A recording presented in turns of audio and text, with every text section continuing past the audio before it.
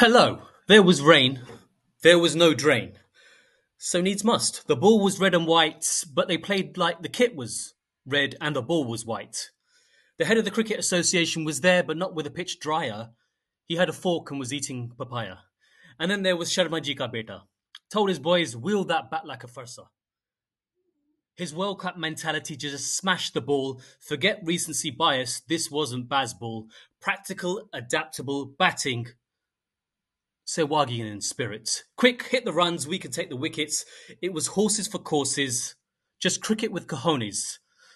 Cojones the size of varapaus. Welcome to the Kumble Corner. I'm Super Joshi, joined by Nakul Pande. Before we go any further, let's just remind you to hit subscribe below if you're watching this on YouTube, or follow wherever you are getting this on your podcast app, Spotify, or anything else. So Bangladesh, thank you, tata, bye-bye. Well played, don't cry. Nakul Pande, thoughts? Wow, wow, wow, Joshi G, wow, wow, wow. I wasn't expecting that, but thank you. Wonderful. In case you are wondering if you've stumbled into that poet rap battle in Mughal Azam, then yes, a poetic intro to a ridiculous game of Test cricket. That's yes, brilliant word. That had, people talk about slow over rates, and people talk about fans getting shortchanged, and people talk about tours of India lasting a very, very long time. I think we barely got a full day's worth of Test cricket across the two. Sorry, a full test worth of cricket across the two matches. We had less than 2 days worth of cricket in this Test match.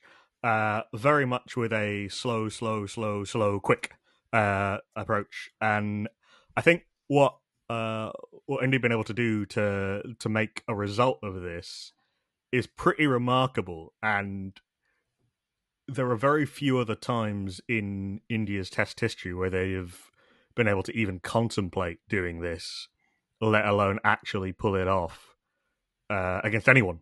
And Bangladesh were also trying to win this game. They were also playing with invention, and they were playing with an eye on trying to hurt India rather than trying to slow them down or trying to make an eventual defeat less embarrassing. And it was after 3 days where, frankly, this anyone could have been forgiving for this game sort of floating out of their memories, and them concentrating on the week ahead. We got a modern mini classic. Yeah, that's a great way to describe it. I think it's important what you said about Bangladesh.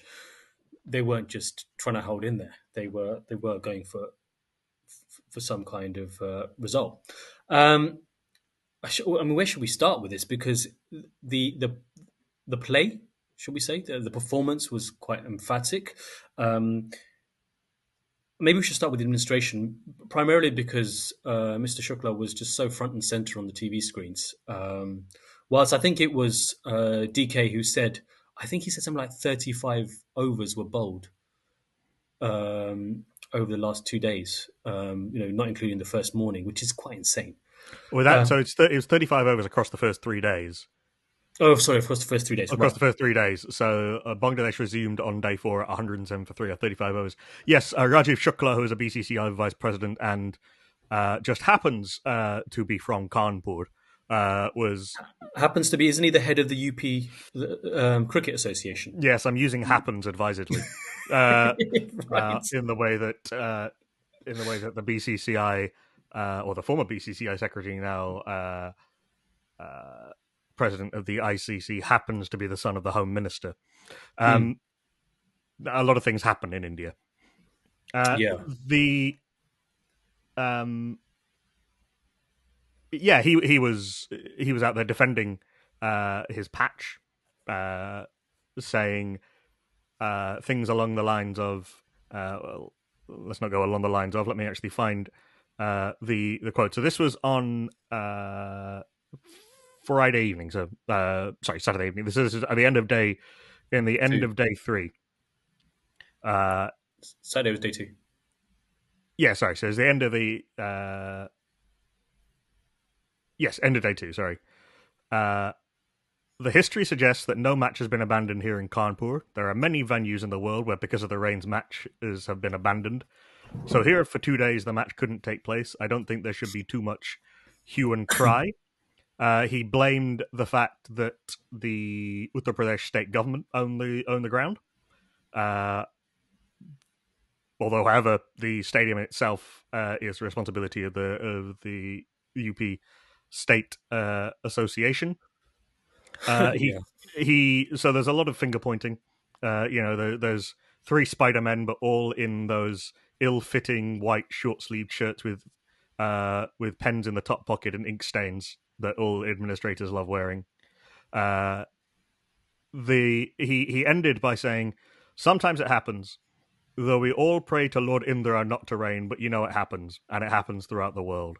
So why unnecessarily Kanpur and Green Park is being blamed for something which is in nature's hands?"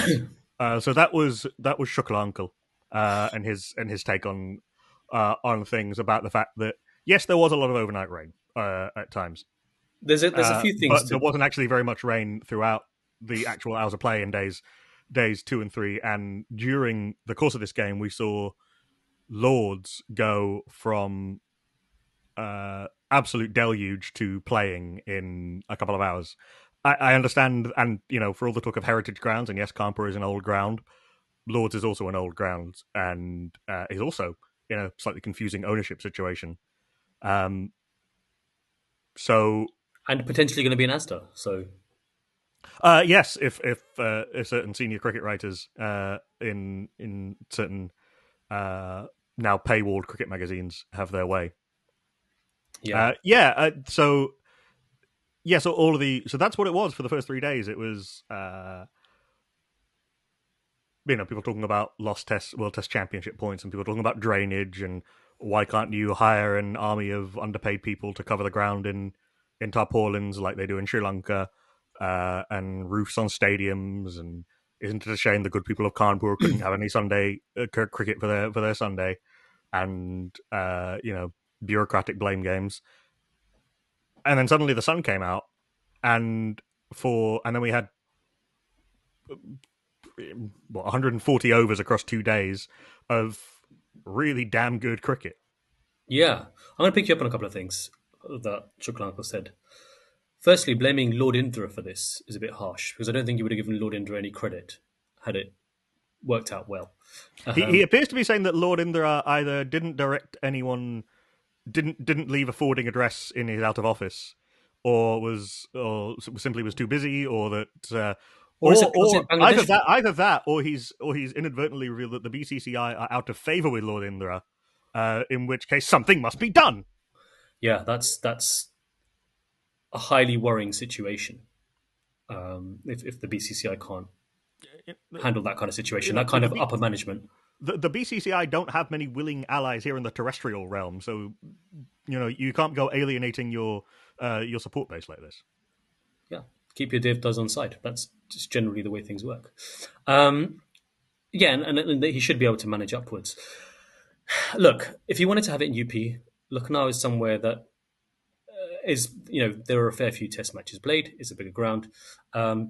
It's not an excuse, I don't think, that you couldn't manage the drainage. And if you couldn't have an army of underpaid people to cover in tarpaulin, at least you could have had them to mop it all up, act as some kind of with some super soaker device. So that was a whole shambles. And I say this because on podcast we've obviously acknowledged, and this is again a topic for the future. We are going to talk about how Jay Shah got his job, but the things he's done with it. And last week we were giving them credit. Because with regards to pensions for older cricketers, who when a time when there wasn't the money in the game, and kind of a lifeline for them, and other things like eventually getting the women's IPL. So we're not one of these podcasts who are constantly slagging the BCCI off, or anyone, because actually there's a balance with everything. But in this case, it is absolutely our right to criticise them because this was, had India lost points and failed to qualify for the World Test final, the World Test Championship final, it would have been a cock up similar to the abomination of Ahmedabad, I call it, the World Cup final last year. Um, it's unforgivable. Like it reminds me, and I suppose it's just maybe indicative of where India is right now in its development as a whole. That it's progressing, it's doing well at certain things, but there is just certain things that needs to improve on, and it just isn't there yet. Um, and maybe getting drainage and being able to pick the right kind of test stadiums as one of them. Yeah, look, I don't mind particularly the idea of rotating test matches around different Sorry, Nakul, can I venues. just add? I think also though that's despite this being unseasonal rain as well. But even then, I don't think that's necessarily an excuse. Sorry. No, no, and look, a lot of grounds around the world are going to have to cope with the fact that rain forecasts and historic rain maxima are going to become fairly useless quite soon in a lot of places because of climate change. Yeah. Um, which is a worrying time for a lot of teams. I mean, just here in the UK, listeners, we will get onto the actual cricket, but we do need to discuss this. Because pitches are important. Yeah, particularly when they're underwater Yeah. or not underwater and no one and not being tended to. Where's that in the UK? Seemingly, Worcestershire gets flooded every year, doesn't it? yeah, and Worcester have had to talk about, but it's much worse. I think it was something that happened every now and again, but it's becoming almost an annual occurrence now. Uh, it's seriously accelerated in the last few years to the point where Worcestershire are going to have to quite likely move away from New Road, the ground they've been at for a long time, because it's just not going to be sustainable. They can't keep footing the cost of cleaning it up from flooding every single year. Maybe they can do Um, some kind of knowledge share partnership with Kanpur about how to do it. yeah, absolutely. I mean, if you throw in the Lord's drainage, the New Road cleanup crew, and the Sri Lankan Sorry, ground staff. I thought you meant the Lord's drainage about No, England. no, no, no, no, You actually were talking about that. no, no, no, no, no. Insert the name of your least favorite city for wherever the Lord's drainage is.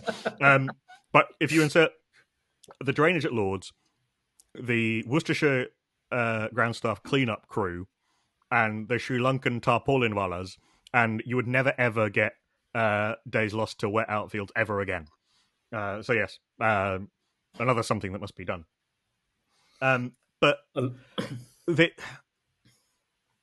the the lack of responsibility taken for ensuring that your grounds can recover from bad weather, the palming it off onto other people, the hiding behind the fact that it's an old ground, and saying other places lose days to weather and rain. It's not just Kanpur. Why is everyone picking on Kanpur? Um, the covering of backsides rather than the taking responsibility and actually doing something about it, or at least trying to do something about it, which there was no visible sign of for some time, does not reflect well on the upper management of the BCCI and the Uttar Pradesh Cricket Association and whoever else was involved in the fact that we had to wait for so long, and that India and Bangladesh had to be quite so proactive to actually make this a game worth talking about. But once we did actually get some play,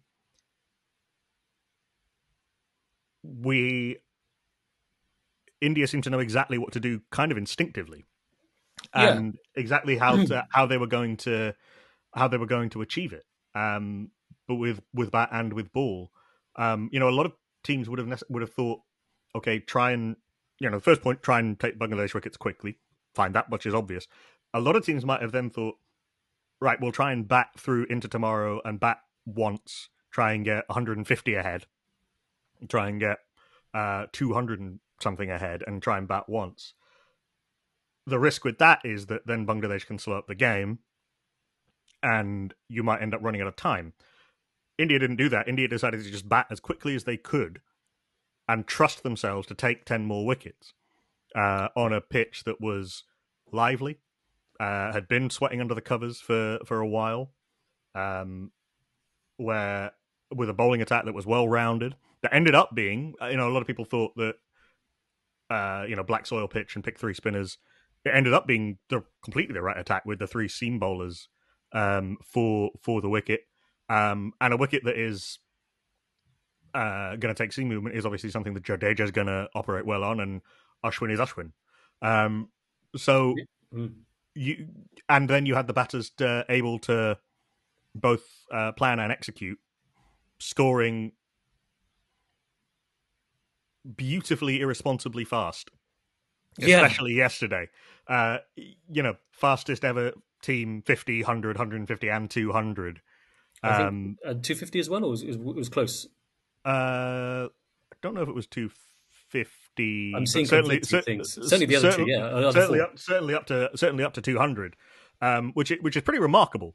Yeah, Changing the batting order so Rishabh Pant comes in at number 4. Okay, it didn't work, it but felt like 20 like IPL Rishabh, where he's kind of is a bit slower versus his normal Test batting.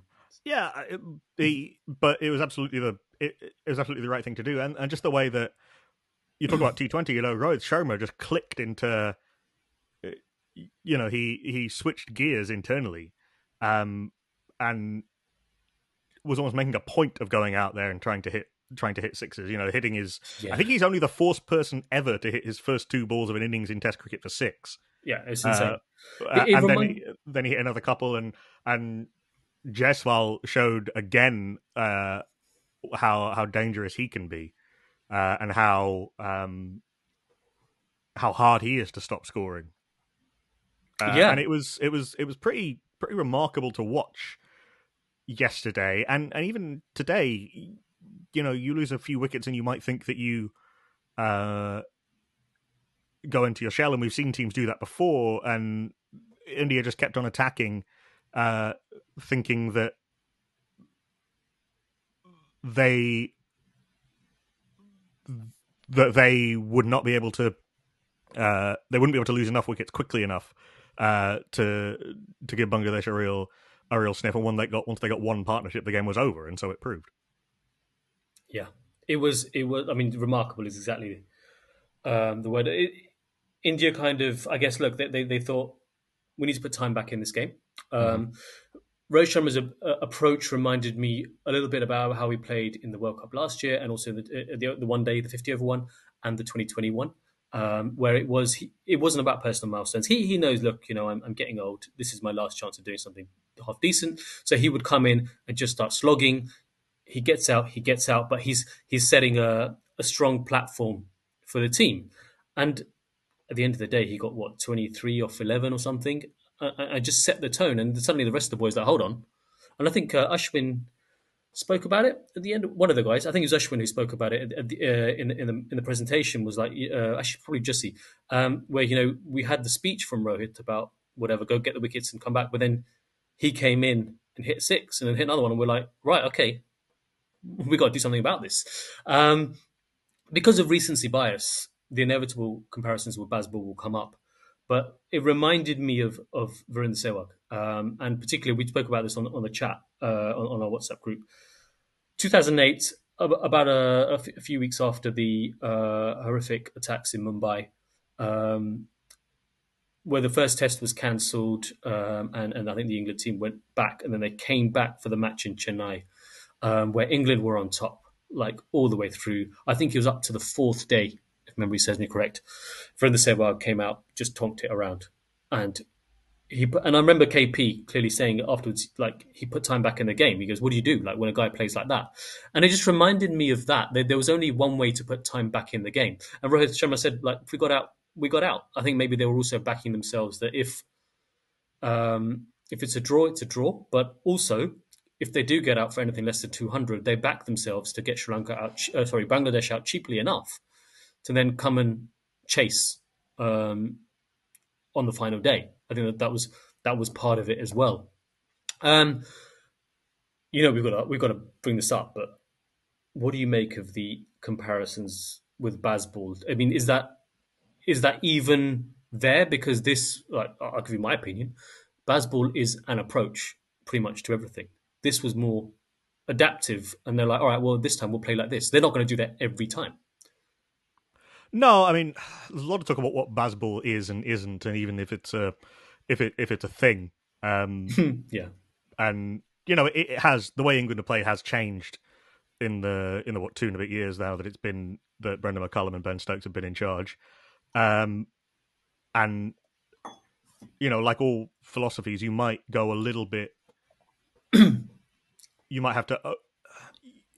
You might have to overcorrect in order to actually instill yourself with the belief that you can do it. You might have to take it a little bit further than it really needs to go. It also has to be seen in the context of it's a reaction to what came before, where England became very timid over 18 months in Test cricket. But that's a separate discussion. It did remind me a little bit of England in Pakistan Right. towards the end of 2022, where on some very very flat pitches, England had to bat incredibly quickly to give their bowlers time to bowl Pakistan out on some unresponsive pitches. So there, the time is being taken out by the pitch. Here, it's being taken out by the weather and the conditions. So it and that's what that's what baseball, if you want to call it. That's what attacking batting is. It's the idea that, and you can take this back to Australia, making a real point of trying to score over 4 and over in their first batting innings to try and give their bowlers time to win the game. You could argue how much time Warner, McGrath, and Gillespie and Lee needed, but those were the early to mid 2000s, and then the Australian teams under Ponting and Clark. Those were some quite flat pitches they were playing on largely, and a four bowler attack that couldn't necessarily take the they didn't have an all rounder to take those extra overs for them. So it is a tactical approach of your gifts and your abilities to not just technical, but you then mental. You stop the opposition thinking about taking wickets. You Yeah. stop the opposition thinking about winning the game. Although Bangladesh, I think with the bat, they got criticised for some over attacking batting. I think by commentators and even their own coach Chandrakanta Rasinghe post match was talking about. But he was talking about it, but he was talking about it in the context of they just sort of executed it better, which I think is right. I think that this Bangladesh were never really in with a chance of winning this game, but I think they just do deserve some credit for not just trying to spoil and not just trying to slow India down. The way Mominul batted yesterday was terrific. Yep. Brilliant 100. Shadman Islam played really well today. Mm-hmm. And Mehdi Hassan Miraz in both innings with the ball and a little bit with the bat as well. They gave it a really good go.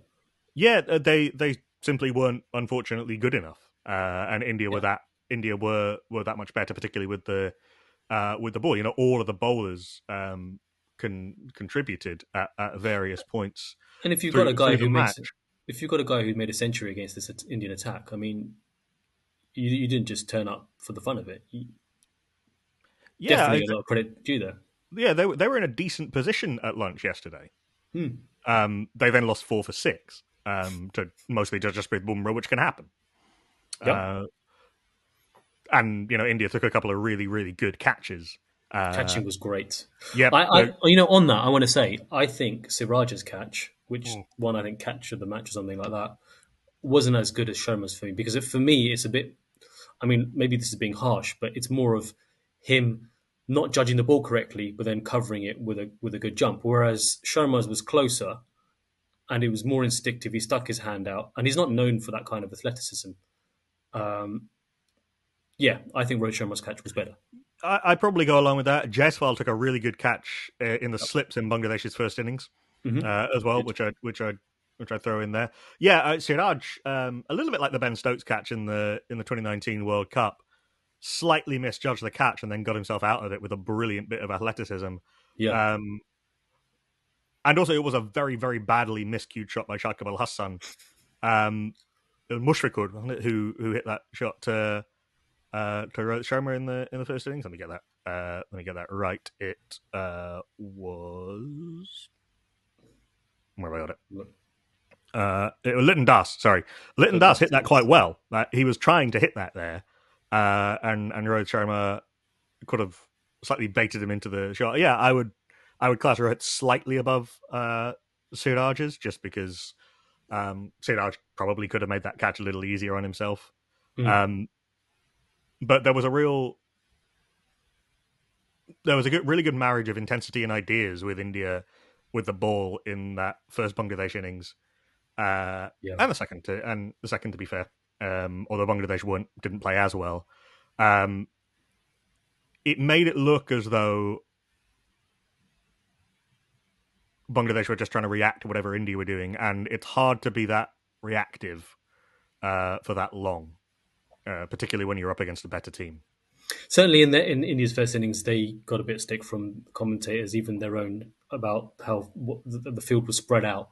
But at a certain point, you kind of need to do that. And actually, towards as the ball slowed down, that kind of made sense because there were a few catches on the boundaries. I think Pant definitely. I think Gill as well. Yeah, I mean, India were trying to hit sixes Yeah, by the end, so it becomes a catching position. yeah, Nathan Lyon's just been giving a masterclass to Sky Sports which I urge anyone to look up. It's a 4-part. They've released 4 episodes so far. It's brilliant, and he's been talking about how boundary catches are like are to spinners what third, fourth slips and gullies are to fast bowlers. They're catching positions, because that's like where the ball is likely to go, and frankly, Jaiswal hits 3 fours in the first over. Rohit hits 4 of his first 6 balls for 6. There aren't many captains who wouldn't put the field back at that point to try and slow India down a little bit. Like I don't that seemed a very harsh criticism. yeah. In the second innings, well, it was this morning. It was quite funny. They had a catcher for Rohit Sharma. That's how he got out, sweeping, trying to get a 6. 2 balls later, Gill's in. He actually hit it the same position, hit it for a 6, and they didn't have a catcher there. So it's, sometimes they've obviously brought the field in for the new guy, and he's gone and done what his captain did, essentially 2 balls earlier, and got the runs. So yeah, you need to. I guess sometimes you just play it as it goes, and you there's only so much you can do when you're defending 95. Yeah, Like, and that's part of it. In the second innings, Bangladesh got bundled out. In the first innings, they made a good fist of it, but this attack had been rested. I think they've been playing pickleball as well. I heard that Gothi and one of the other coaches were beating Gill and I think Gill and someone. I think Pant. They would lose. They were getting beaten in pickleball by the coaching staff on the Sunday.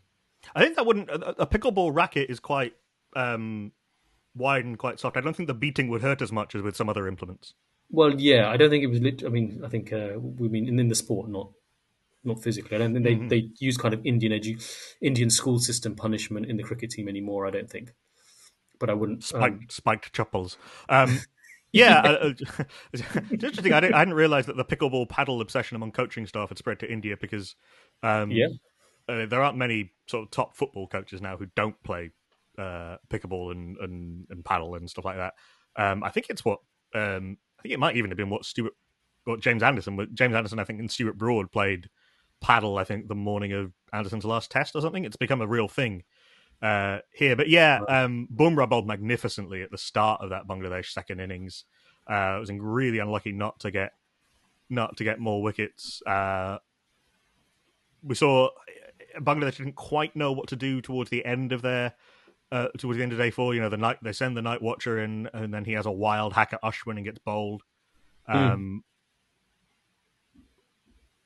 were some reviews that weren't really on, that they got a little bit scrambled, and that can happen. They lost Mominul, who'd batted so well in the first innings, that I think the loss of Najmul trying to reverse sweep Jadeja and losing his leg stump, getting bowled around his legs, was quite significant. And when you've got a pitch where there's some seam movement, and Jadeja's knack of being able to bowl at pace, get the odd one to turn, get ones not to turn, makes him very, very difficult. It's it's been a long, we're well past the era of uncovered pitches. I don't remember the era of uncovered pitches at all, but you read accounts of playing Derek Underwood on a drying uncovered pitch, and Jadeja has a little bit of that to him. Bumrah finally got his little bit of luck finally his really good delivery started getting wickets. And the last, obviously when they extended lunch this morning for the second innings, and it looked he bowled a couple down the leg side. It looked like it was certainly getting to him, is what they were saying in the commentary box. And I thought he's just trying to find it. And then what did he do? Blow out the middle peg? Yeah. And Bangladesh went from 91 for 3 to 94 for 7. Yeah. And then the game was pretty much done. Shadman, I thought, batted beautifully at times. Some really, really delightful shots, but Akashdeep did his thing. He took some wickets, hit a couple of consecutive sixes as well. Yeah, a couple of big hits towards the end of that. He got those of us who miss Umesh Yadav kind of, a little bit misty-eyed. He was like, "Oh, second coming of Umesh." Yeah. Remains to be seen how good a boundary fielder he is. I mean, something I always enjoyed with Umesh, who had to be restrained from throwing the ball over the stadium at times, an absolute catapult of an arm. But the momentum is so overused. But the force was with India quite quickly today, and it was a slightly more low key version of what India had done in England a few years ago, where they sort of suffocate the opposition. It's a way we haven't seen India have to win in India for a while in this run of 16 straight series wins. And it shows, again, we talked about this at the end of the first test match, and others talked about it as well. Like, you need everything to go for you in India now to avoid losing to India in India, and Bangladesh didn't get anywhere near enough going for them or play anywhere near well enough. And the fact of India proactively going against type and going out of their comfort zones to force a win is something we haven't really seen. I guess just because you don't lose huge chunks of games to rain in India. Particularly, even there's only so much you can say about a chase of 95, but you saw Virat Kohli coming down the track to spinners, which is not something we've seen in Test cricket for a while. Hitting a few sweeps as well. Yeah, exactly. And we if this is a sign of greater flexibility and adaptability, then I think that's very welcome. India being too strong for Bangladesh, who played quite well in patches, was about how we'd expected this series to go. Yeah. But the circumstances of this win, just to we'll move on to other matters, but including some milestones for Jadeja, which we haven't even talked about yet. But yesterday, over 400 runs and 17 wickets in a day. That doesn't happen in India very often. No, it just doesn't. Do you want to talk about Jadeja then quickly? Yeah, 300-3,000 club. So he's the second fastest in terms of matches to get there after Botham. Second highest difference between his batting and bowling averages of the players in that club.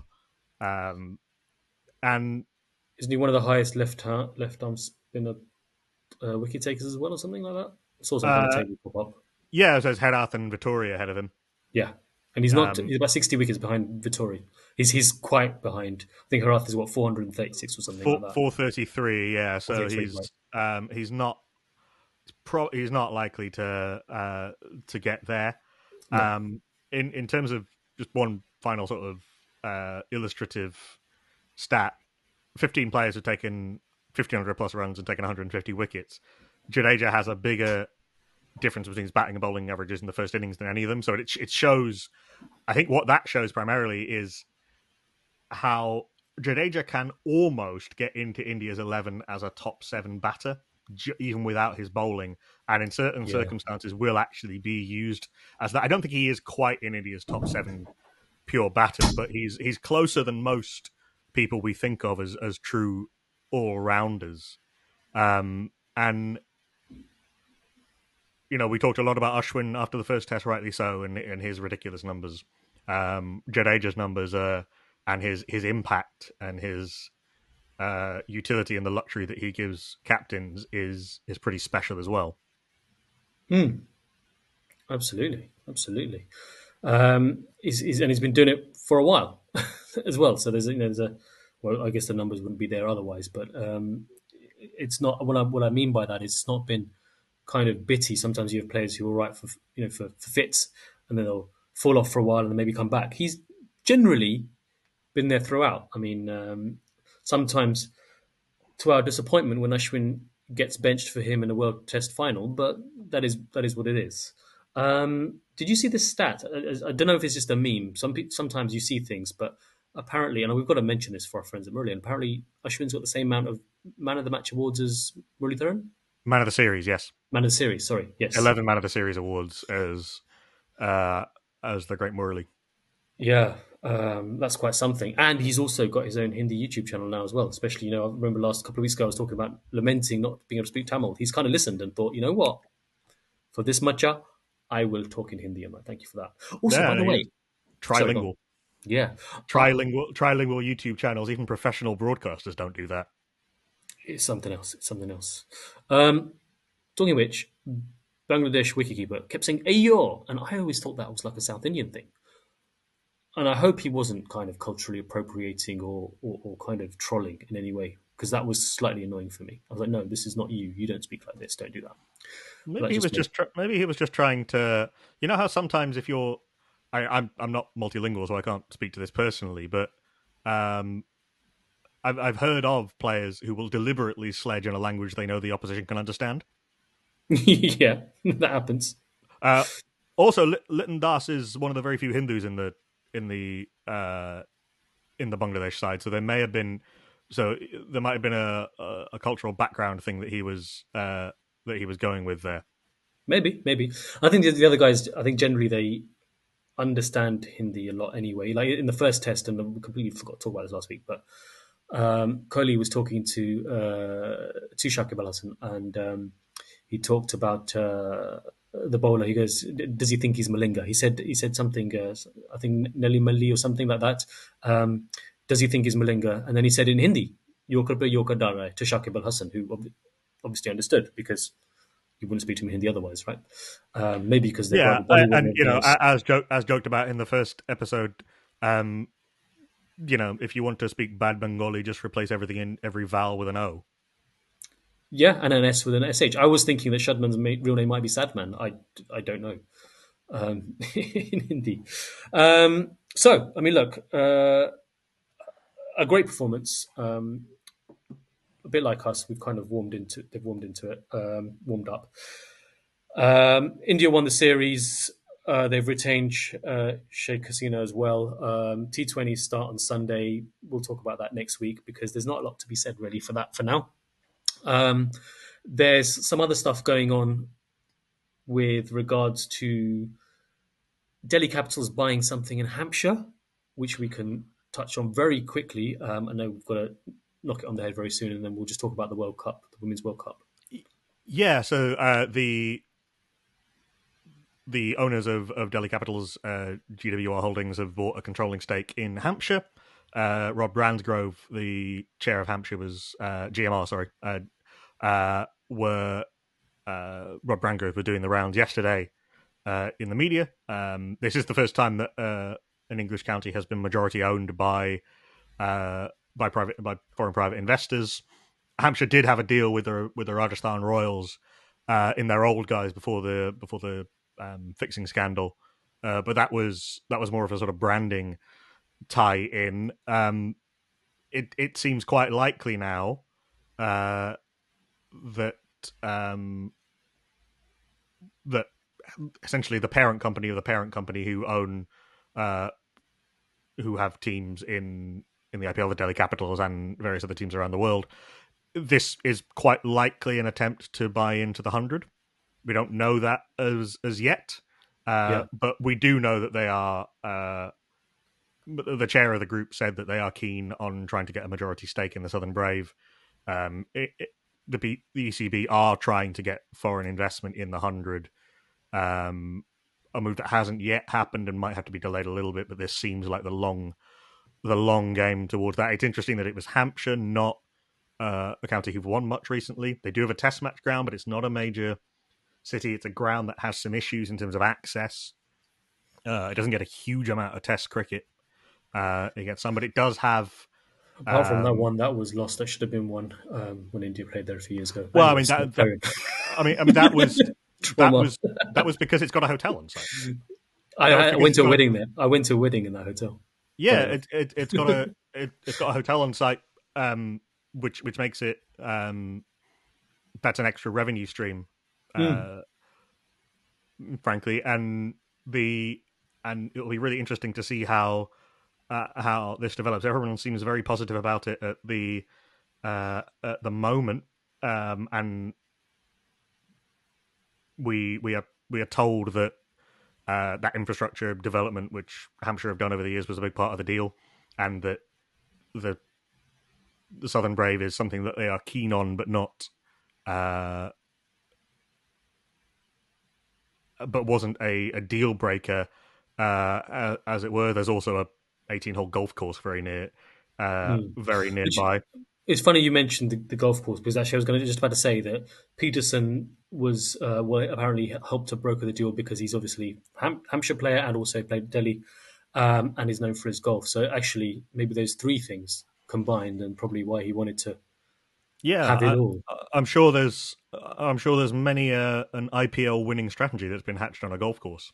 I mean, in fact, we know a lot of the major decisions around the current England team have been made before, during, or after golf. It's just as much of a factor in cricket networking as it is in any other form of networking.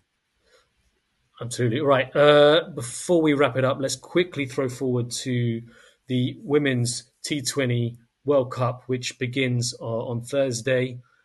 First games will be Bangladesh, Scotland, and then also Pakistan, Sri Lanka. Bangladesh, Scotland is in the morning, Pakistan, Sri Lanka in the afternoon, and then a few more games. South Africa, West Indies, and then India, New Zealand on the Friday.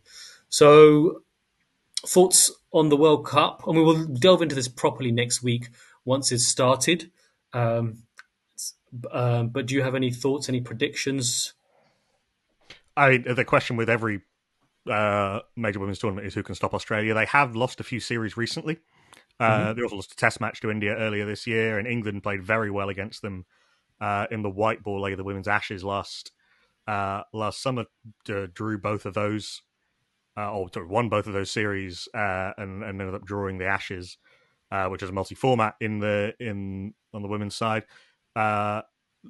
India are in a group with Australia, New Zealand, and Pakistan, and Sri Lanka, which is definitely the harder group. Sri Lanka have been terrific over the last few years. Won the Women's Asia Cup. Sri Lanka Pakistan was a classic in that semi-final of that tournament. So that's got a little bit of spice resting on it. New Zealand and Pakistan have been very poor over the last few years. It will be a surprise if it wasn't Australia and India to go through from that group. A huge shock, frankly.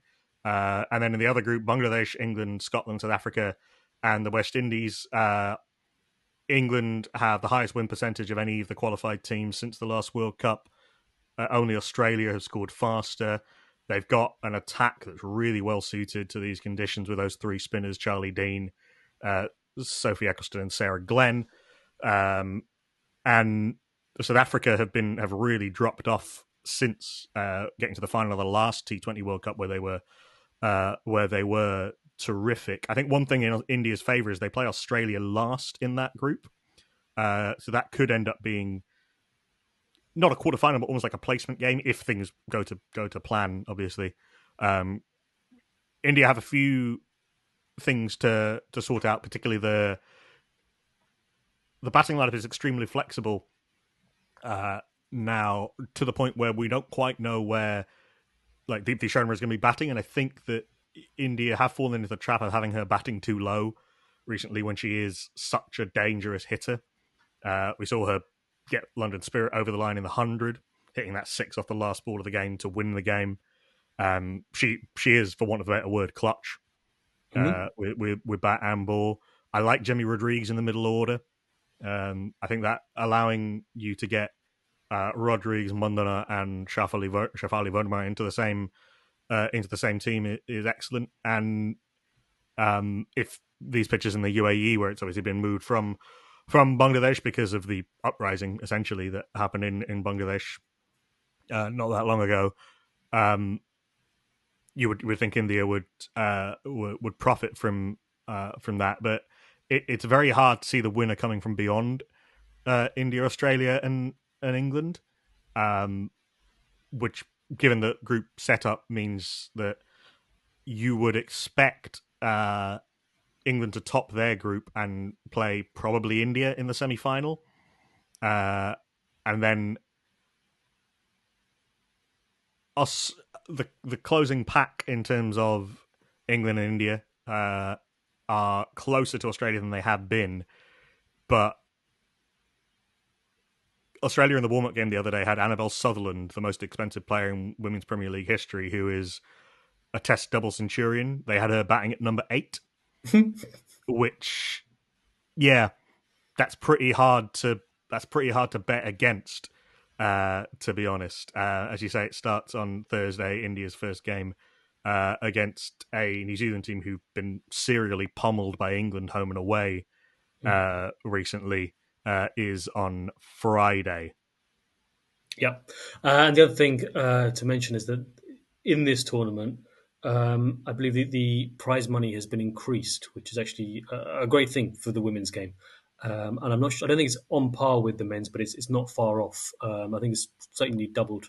The winners, the overall winners' fee has doubled from last year, which is quite remarkable. So that's a good thing for the game, particularly the women's game. I would say watch out for Scotland are in their first T20 World Cup, beat Ireland in the qualifier, and Scotland have some players well worth watching for. Abdullah Maqsood, who made herself a kind of folk hero in the first season of the 100. The Bryce sisters, both very, very good players. It is a shame that Ireland aren't in it because they're probably the most improved team in women's cricket right now. This is the last time it'll be a 10-team tournament. It's going to be expanded for future editions. So I would it'll be a huge surprise if they got out of the group, but I think they could make a run of it against one of South Africa, the West Indies, or Bangladesh, and make things potentially interesting for what I assume is a battle for second place behind England in that group. Great. Well, thank you for that. Well, we'll talk more about that next week on the next episode. By that time, there'll be about 9 games, I think, will have been played. The 10th one will probably be in progress. Nakul, thank you for your fantabulous insights this week. We missed you last week, but I'm glad you were here. Unfortunately, Karan wasn't, and Ridankar has still not got his priorities straight. Apparently choosing coursework over being here. Don't know what that's about. We're going to leave it there. The aunties will be so proud. The aunties will be so proud, yeah. We're going to leave it there. Don't forget to subscribe down below if you're watching us on YouTube, and hitting follow wherever you get this on Spotify or your Apple podcast app or anything else. And make sure you tell everyone about this podcast, Kumble Corner with 2 Ks. Oh, and also check us out on all the socials. Just search Kumble Corner, obviously with 2 Ks. Bye for now.